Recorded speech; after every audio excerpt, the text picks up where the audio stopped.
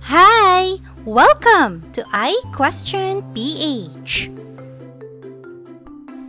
Our today's question is: what is an invertebrate and its examples? Animals can be classified as invertebrates and vertebrates. But today, we will talk about the invertebrates.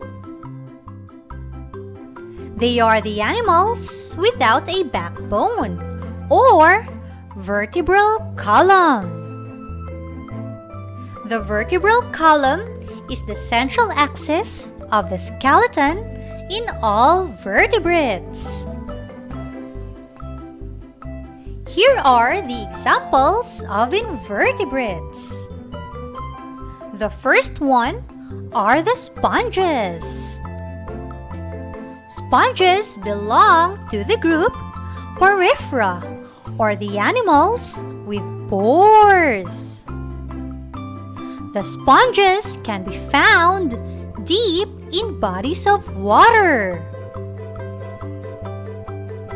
The second example is the jellyfish, which belongs to the group Cnidaria.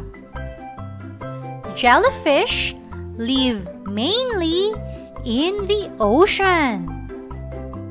Another example of Cnidaria are the corals. The third example of invertebrates are the flatworms and tapeworms that belong to the group Platyhelminthes. They are mostly aquatic, but there are few terrestrial that live in moist, warm areas. The fourth one are the animals that belong to the parasitic group Nematoda.